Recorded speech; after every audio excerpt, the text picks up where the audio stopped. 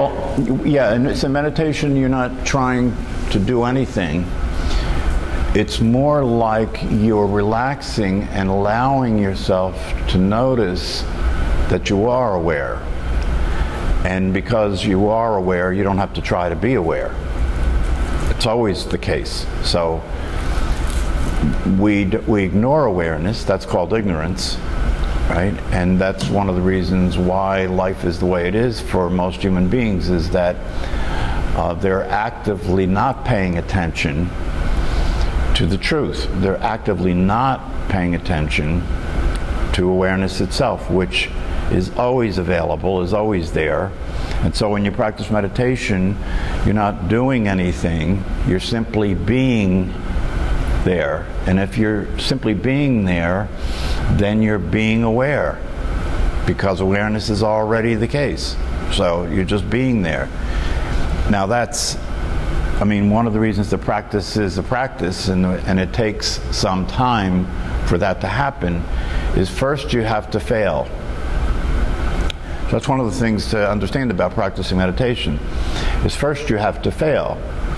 Because the idea of being aware and not doing anything is a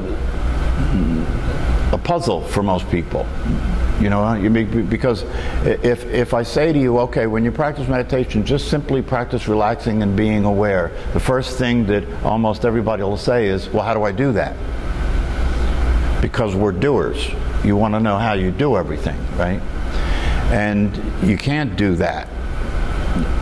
It's already the case. It's just like he says at the end of the guided meditation, become the Buddha that you are. Well, that's an interesting statement, right? Become the Buddha that you are. And the reason he's saying that is because that's the way people look at everything. I'm not that, so I have to become that. Become the Buddha that you are. But if you are that, see now, if you look at it, I'm not that, but I have to become that. But if you already are that, then why do you have to become that? The reason you have to become that is because you don't think you are that. So you have to stop thinking that you're not that, which is how you become that. Right? You have to stop thinking that you're not that, and that's how you become that. You have to start noticing that awareness is always there. And how do you do that? By not paying attention to it. Does that make any sense? Yeah, because when you are meditating, you take the position of being the witness. When you're meditating, you're looking. You're looking, and when you practice looking, you're just looking. You're not doing, right?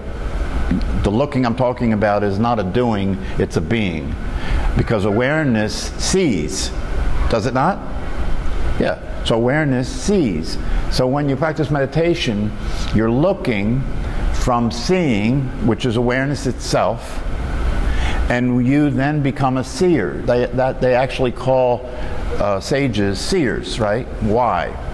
Because they're seeing, they're being aware, and because they're aware, they're seeing, and because they're seeing, they're conscious. Because they're seeing what's actually happening instead of living in thought. Start seeing what's actually happening instead of living in thought. Thinking is not seeing. That's worth contemplating, right? Thinking is not seeing. Thinking is an interpretation. Thinking is the narrative. Thinking is the voice in your head talking about what's there. That's not seeing. Seeing is just seeing. It's not talking about what's there. It's just seeing. And you discover through practicing meditation that you can see. Without having to think about it, you can see. In fact, you're doing that all the time. You're doing that right now. If that wasn't the case, you'd be freaked out right now. If it wasn't the case that your awareness is seeing what's so, you'd be freaked out right now because you wouldn't know what was going on. You wouldn't know where you were. You understand? You don't have to think about where you are right now, do you? No, your awareness is aware, okay, this is a room, there's no fire here, it's safe, right? This is a room, this is a chair. Your awareness is aware of all that. You don't have to think all that, right? Your awareness is aware of what's going on all the time. You don't have to think all that. But you think you do. And so, because you think you do, because most human beings have been conditioned to being a thinker, right? You're conditioned to being a thinker. What do you think about everything? Let me think about it, right? And so you try and live life by thinking about it, which is why we say that you're living in your head. Why do we say you're living in your head? Because in your head is the voice called thinking, and that's where you are. You're being in your head. And what do I mean by that? I mean, when I say you're being in your head, I mean who you think you are is a thought, right? Who you think you are is a thought, which means that who you consider yourself to be is in your head because it's a thought, and thoughts are in your head. So meditation is an opportunity to discover what's already true, which is that you are aware, and furthermore to discover that awareness knows. Awareness knows. Awareness knows. And if you can, because you discover that, if you can allow that to become active, and if you can allow that to become the way you're being aware, right? Then you start to see the things that you have not seen. You start to see the things you have not seen. So if I say here, when I say here that you are not thinking your thoughts, right? That's something that you can see for yourself by being aware. Just noticing. Almost nobody notices it because nobody's looking. Everybody's living in an assumed world. You're living in an assumed world. There's a phrase that a philosopher used, it might have been Heidegger, and he called the tranquilized obviousness. That you think everybody's moving around in life like they know what's going on. Like, you know, tranquilized, in other words, the people in your life that you're close to, you know them, don't you? It's obvious that you know them, right? That's an illusion. You don't know them. You know who you think they are, right? That's what you know. You know who you think they are. But that's not who they are. That's a set of ideas you have about them that you then take to be true. Isn't that the case? It's ideas you have about them that you then take to be true, and therefore you think you know them. That's called tranquilized obviousness. You don't know them. It's the same thing for yourself. You think you know yourself. You think you know yourself because you have ideas about who you are that you think are true, right? But you don't know yourself. You can't know yourself. All you can know are the ideas that you have about yourself, and a lot of those ideas that you have about yourself you got from other people telling you about yourself, right? Or you got from your own ideas that you concluded about yourself. And most of the ideas that people have about themselves are negative. It's interesting. Most of the ideas that people have about themselves are negative. And that's the self that they're afraid to allow people to see.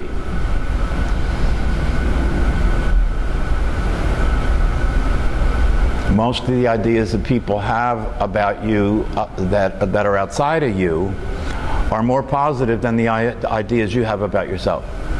That's why in group therapy, right? In group therapy, one of the ways that group therapy works to help people is that the person who is the focus at any particular time in the group, right? The person that's talking and the person that's sharing about their experience, their problems, they discover from feedback from the group that the group doesn't see them the way they see themselves, and that's a big relief. Most people see you in a more positive light than you do. That's a hell of a statement, isn't it? So that right there, that gives you a reason to meditate, because if that's the case, then you damn sure would like to find out what the hell's going on, that that's the way it is. What's going on that that's the way it is? And through meditation, by being still and being silent, you can begin to notice what's always there. You can begin to experience awareness of what's always there, and therefore you begin to see things that you weren't seeing before. You begin to see, for example, that you don't know what you think you know. You begin to see that you don't know what you think you know. You begin to see that what you're dealing with, you see, because when you meditate, you can use meditation to deal with the questions that almost nobody asks. You can use meditation to deal with the questions that almost nobody asks. And I mean, if you stop and you just look, if you just stop and you consider, what are your questions? Instead of assuming that you know what you think you know, and assuming that it is the way you think it is, which most people do, right? Most people assume they know what they think they know, and they assume they know how it is. Instead of those assumptions, if you just stop and recognize they are assumptions, then what are your questions?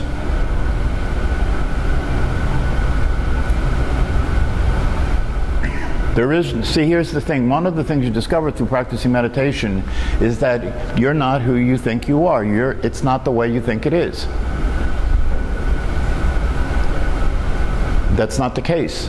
That's all made up. That's all put together. There are two things that can happen through the practice of meditation over time.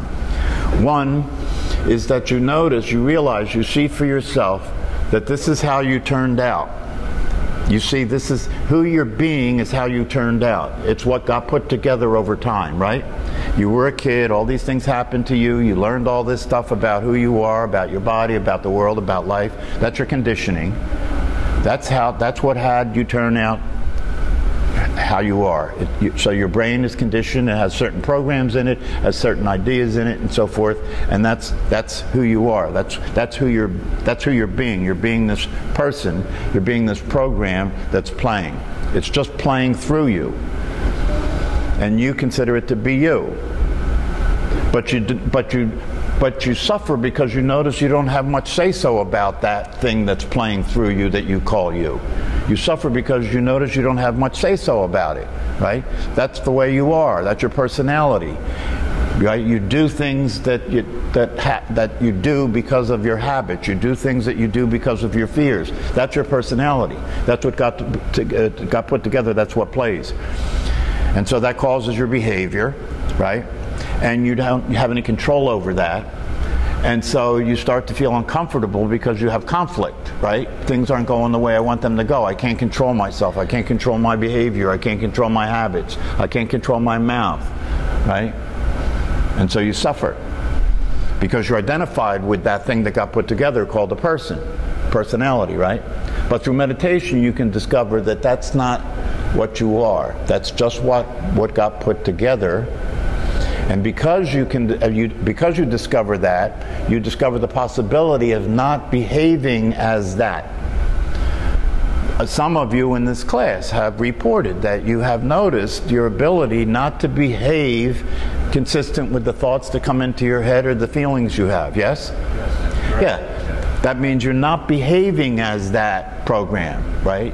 Which means you must now be noticing the program and noticing that it is not you. If it was you, you couldn't behave differently, right? Because it's you.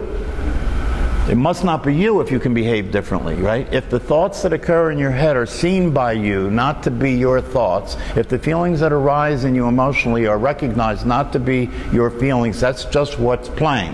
That's just a program that's running, right? And if you see that that's the case and you recognize that if you continue to let that run and you continue to let that determine who you're being and what you're saying and what you're doing, your life is going to continue to be the way it's been, which for almost everybody is not very workable, right? That continue to do the things that don't work, continue to say the things that don't work, continue to see things from a point of view that doesn't work, that causes you to be frustrated or angry or depressed or anxious or fearful. So you can discover that this program that got put together is not you, and because you discover that it's not you, you can start to have say-so about who you are. You can start to have say-so about who you are by paying attention to the program and knowing that it's a program, and you don't have to you don't have to identify with it. You don't have to be that. And then you can get creative, right? You can actually create behavior. Because if you're not that, then the question is, okay, then what are you? If you're not the personality, if you're not the program that is running in your brain, then what are you? So this is where, again, meditation comes in, because what you are, if you sit there and pay attention and relax, it'll dawn on you at some point. If you just sit there and pay attention and relax, it'll dawn on you at some point that you are aware. Or more accurately said, that you are awareness. It'll just dawn on you that you are awareness. Now that opens up a possibility. Okay, if I am awareness and that awareness is unconditioned, then I can cause who I am being from that unconditioned awareness. In other words, I can be any way, I can be any possibility, I can manifest any possibility, because if I'm not the person, now that means that the game is open, right? If I'm not the person, the game is open. So now not only do I not say and do the things that I have habitually said and done that didn't work, right? Now I not only not do that, but now I can actually cause something instead of that. I can actually cause myself to express love to the people I love instead of creating trouble. So I stop myself from creating trouble, right? But then the next step is, if my behavior is not going to come from there, where's it going to come from? If it's not going to come from there, it comes from nothing. Nothing is the source of creation. Nothing. Why it comes from nothing? Yeah. I'm not getting it. Nothing is another word for you. Okay. Nothing is another word for awareness. Awareness is nothing, isn't it? Awareness is nothing. No thing. It's not a thing, is it? Awareness is nothing. And if you're nothing, then creative behavior comes from nothing. You make it up. Instead of being the person you ended up being, right? You make up who you're going to be. You start creating yourself. You create who you're going to be. It's really that simple. You just create who you're going to be. You want to be a loving person? Good. Create that. How does a loving person behave? Be that way. Are you free to be that way? Right? That's a big challenge. Are you free to be a person who is loving? Are you free to be a person who expresses unconditional love? That's a big challenge. Because according to the person, that's very threatening, isn't it? According to the person, I can't go around just loving people and being happy and caring about people and being kind. That'll make me a doormat. They'll take advantage of me. They'll hurt my feelings. They won't be considerate of me. They won't treat me the way I'm treating them. That's the person, right? That's how you learn to be. You learn to be that way because through the process of your developmental years, right? You got hurt, and every time you got hurt, you decided, I'm not going to do that again. I'm not going to let another person do that to me. I'm not going to open myself up. I'm not going to be loving. I'm going to be protective. I'm going to be suspicious. I'm going to make sure if I get married that I have a prenup.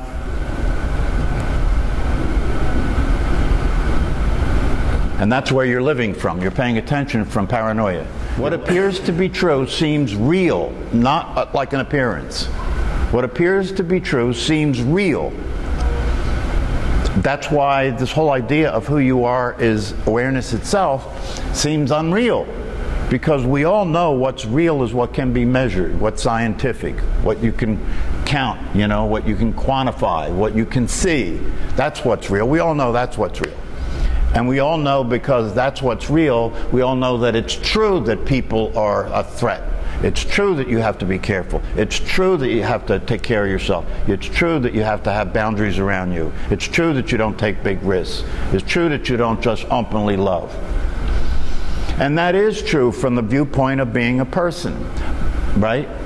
Because from the viewpoint of being a person, you're limited and you're vulnerable. But from the viewpoint of being awareness itself, you're unlimited and you're not vulnerable. So nobody can hurt you. There's nothing to hurt. There's nothing to hurt. It's interesting because that the experience of there being nothing to hurt and the experience of being wide open to life and wide open to people is the experience that is fulfilling. That's what you really want. You want to experience that, being happy, right? Being awake and aware and happy and loving life and loving people, right? That's what you want, right? But at the same time, that's what you want. That's the last thing you're willing to do as a person. So you, at some point, you see, and that's the thing about meditation, at some point you can meditate your way out of the dream. You can meditate your way out of the hypnosis. You can wake up and you can see, as the Course in Miracles says, you can wake up and you can see directly for yourself what is real cannot be threatened. This is what the Course in Miracles says. What is real cannot be threatened. What is real is awareness. That's what's real. That cannot be threatened. And what is unreal does not exist. So if you want to continue to be something that actually doesn't exist and be fearful and live a small life and be limited and suffer, okay. But I am here to tell you that there is a possibility. And see, the thing is this, when I talk about this possibility, you don't have, it's not like I'm talking about, you know, something that is so far-fetched. It's not like I'm talking about something that's so far-fetched that you would have to really stretch to believe what I'm talking about. That's not the case. What I'm talking about is something that when I say it, it resonates with you. You relate to it. You recognize it, don't you? Yeah, you recognize it. You recognize it. So that's the attraction to the possibilities, the recognition that you have that it's actually true. You can see if you look that it's true. You can see that the most important thing in this room, if you look, it may take a while for it to sink in, but you can see that the most important thing in this room is the space of the room. Is it not? See, that's the way the mind works. If I ask you what's the most important thing in this room, most people would never come up with the answer that it's the space. Why is it the most important thing in the room? Well, without the space, would the room be here? Nothing could be here. No, it would not. Got to be the most important thing. Most important thing for you in your life is the space of the awareness that you are. Without that, there is no you. There is no life. In Zen, they always they ask these questions to stimulate people to wake up and see the truth. And one of the things that they did in Zen is they have this ancient bowl from ancient China, from one of the dynasties, right? Obviously very old and very beautiful. And they said, "What's the most important thing about this bowl?" It's the same question. The answer was space. The space, because without the space, it's not a bowl. See, this is the obviousness of the truth. You know, this is the obviousness of the truth, that without the space that is called awareness, you have no life. Just like the space in this room. And the space that you are as awareness is just like the space in this room. The space in this room allows the room to be here. Allows everything that's in the room to be in the room. And the space in this room is not determining what's okay and what's not okay, is it? When somebody walks through the door, the space doesn't say, "No, you can't come in." Where is the world? Where does the world exist? In awareness. Obviously, right? Yes, in the universe. Yeah. But where does the universe exist? Within awareness. Yeah. See, can you? That's there to be seen. It's simple. That's there to be seen. It's just like people say, "Well, the experience that I have is that I am in this body, right? I am in this body, right?" you learned that a long time ago, and at some point you just considered it to be so, and it appears to be so, and so that's the end of that. There's no question to be asked, right? But if you stop and go back to what you just said, right? If everything is an awareness, right? If you become aware of your entire body right now, which you can do, can't you? Yeah. Be aware of your entire body right now, right? If you're aware of your entire body right now, then your body must be in awareness instead of awareness being in your body. Must be. How can you be aware of your entire body unless your body is in awareness? Unless awareness is, bigger than your body. It's the same thing as saying the universe is an awareness. Everything is an awareness. And then the next thing for you to comprehend is that that's what you are. Not like a person. Not like a person. It's not personal. Awareness is not personal. That's one of the things that I think creates confusion for people. People want to exchange who they think they are as a body and as a person to become who I am as awareness. But they personify it. Do you know what I mean? The truth of who I am is awareness. The truth of who I am is awareness. Like instead of a person, I'll be awareness now. No. Awareness is not personal. That's part of the freedom of awareness. It's not personal. So you can change your behavior by recognizing that you're not the one that you thought you were who was behaving the way you were behaving. You can change your behavior by coming from nothing and just inventing yourself and creating who you are and then living consistent with that creation. Living consistent with that creation. Now, if you live consistent with that creation, it means that you have to deal with what plays. You have to deal with where your personality is operating, right? But no, that's not you. And just let it come up and let it unwind until it's completely unwound. But I'm asking you to look and see what makes it difficult, because this is how the process works, right? The process works is if you know it's possible to be free from that, right?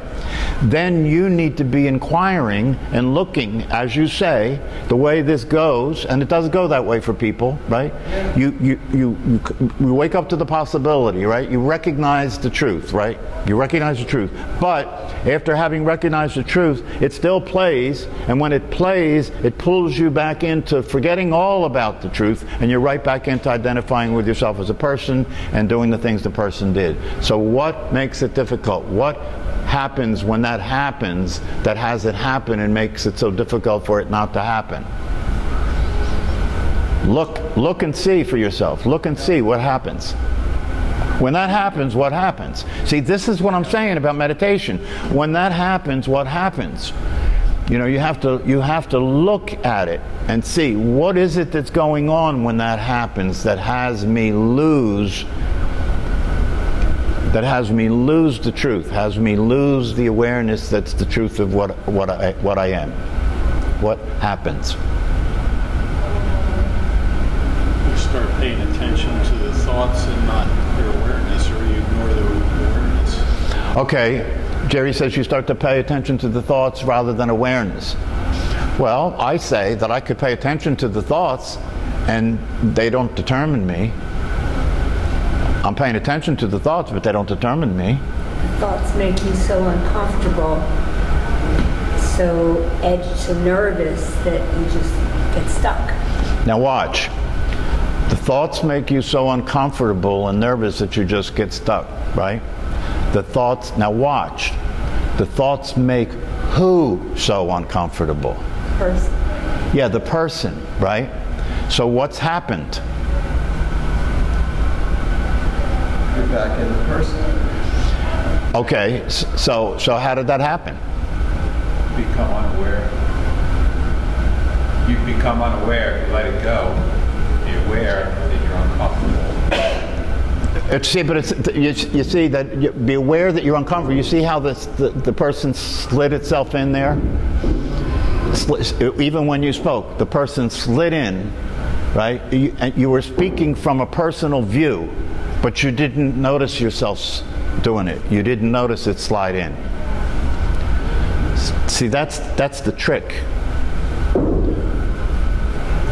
Something happens, and when something happens, right, the person that you have it that you are, whatever it is that's happening, has a particular meaning to that person, represents a certain threat to that person, or is there something about what's happening that makes that person very interested in desiring and getting something, right? So when that happens, the habit of being a person and the habit that the person has about avoiding something or getting something, right? The habit that the person has about avoiding something or getting something kicks in, and when that kicks in, without you noticing it, right, the person shows up.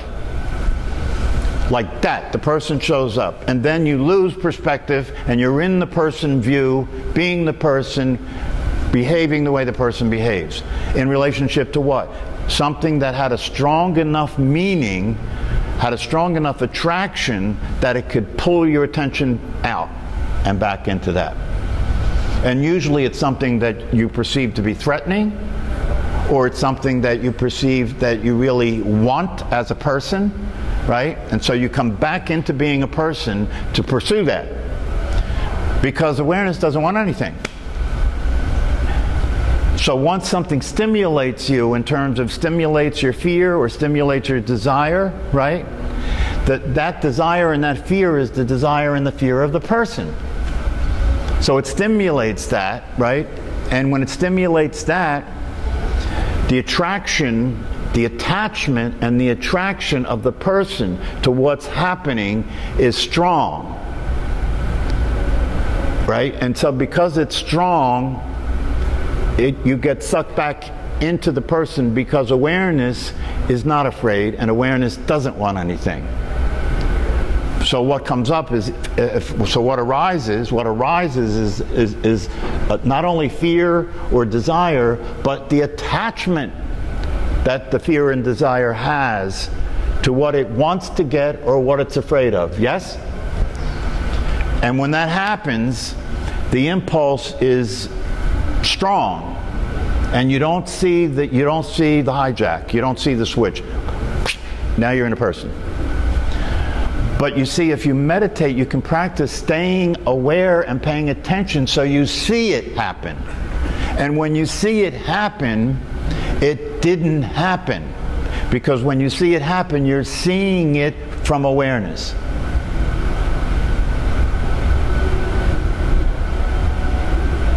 So just as easy as you can flip into experiencing yourself the person, you can flip right back out by seeing what just happened. But only if you catch it. If you don't catch it, then you start operating as the person, and then you're in that world. Then you're in the person world. And everything starts to occur in the person world. And one of the things that will happen in the person world is the person will say, oh, this is very difficult. That's the person. What's difficult for awareness? Nothing. Well, right away, that's a signal that you're in person, right?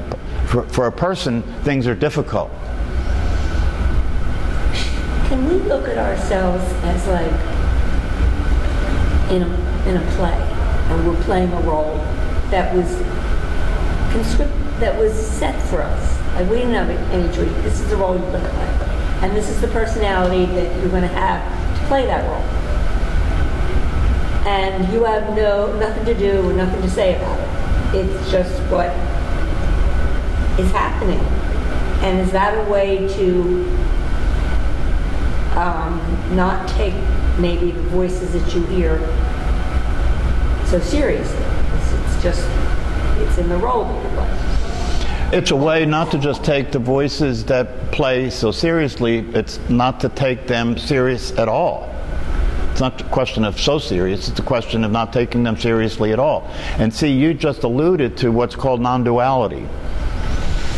Because that's the next step, you see. When you get that you're not who you thought you were, and you get, right? And see, these are things I can say to you and you can recognize what I'm talking about, but it doesn't replace the need for you to see it for yourself. That has to happen. You can understand what I'm saying conceptually, but it doesn't replace the need for you to see it for yourself. That has to happen, because you're not in the world that I'm talking about until you are. Do you understand? So this whole business of discovering the truth, which is that there is now if you want to take it to the next step in terms of I'm not who I thought I was, I am awareness itself. And then the next thing after that I said is that, well, but awareness is not a self. Awareness is not a self. It's not personal, right? So the next step is to get, there's no self. There is no self. It's not that you're not going to be a person, now you're going to be awareness. You see, there's still a self when you say that. But awareness is not personal. There is no self. There is no self. There is no person, and that there's a person, and then there's what I am and there's what I'm not. There's the subject and object, right? There's me and the world, right? So what you discover if you pay attention, right, is that that's not true. There is no subject and object. There is no self, right? And what she said, see, she said the truth innocently without understanding what she's actually saying. She said all there is what's happening. Isn't that true? Isn't it true? If there is no self, what's left? All there is what's happening. And what's happening? What's happening is who you think you are. What's happening is the illusion that you're your body. That's all happening. And that's all that's happening is what's happening. That's non-duality. And when you see this for yourself, what you see is there's no doer, because if there's no self, there can't be a doer. There's no doer. All there is the movie. All there is the movie. And there's nothing you can say about it. There's nothing you can do about it. All you can do is be aware of what's happening. And when you're being aware of what's happening, that's what's happening. Because there is no you to be aware of what's happening. It's when you look at it and you see the truth, right? It's obvious and it's as simple as can be, right? But not for the person. The person will react to it and say, "Oh, wait, man, that's deep. That's deep. It's hard to understand." Say that again. Because the person's in denial of all this, you see? The person's in denial of all this. The person will, just like Jay says, you know, he's a very scientific guy. He's a very rational guy, right? So he argues for that reality. Oh, wait a minute. Wait a minute.